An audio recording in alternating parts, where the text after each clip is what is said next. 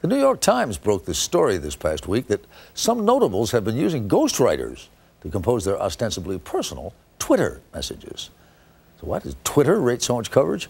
Here to weigh in on that is Nancy Giles, in her own words. Twitter.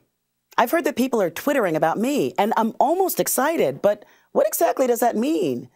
Twitter sounds like what happens when something gets in your eye. But Twitter is the newest sensation in the IT world. Not it, but information technology. So, what are you doing? It's one of the first questions we often ask friends and family. Even if the answer is just mowing the lawn or cooking dinner, it's interesting to us. It makes us feel connected and a part of each other's lives. According to the website, Twitter is a service for friends, family, and coworkers to communicate and stay connected through the exchange of quick, frequent answers to one simple question. What are you doing? And once you're signed up, you can read other Twitter people's notes called Tweets. Okay, so it's a kind of blogging, expressing yourself on the internet.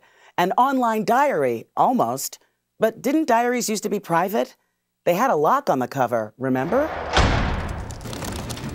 Twitter, which started about 3 years ago, has exploded into the hippest messaging system. We've already got email, instant messaging, texting, MySpace, and Facebook. And now you can send a tweet around the world or just to the next cubicle. Tweet sounds so cute, doesn't it?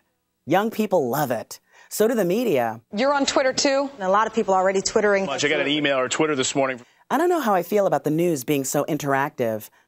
Politicians do it. The famed Luddite Senator John McCain is twittering away. Even jurors are doing it. Judges may have to declare mistrials because jurors are Googling and Twittering about the cases.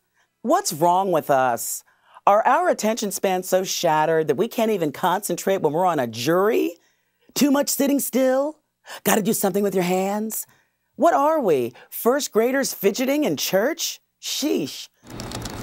What are you doing? I don't want people to know what I'm doing. I don't want to know what other people are doing constantly. Oh, by the way, you're limited to 140 characters to answer that question, and I don't know if that includes spaces. What are you doing? I'm wondering, if you use Twitter, are you considered a twit? Commentary from Nancy Giles.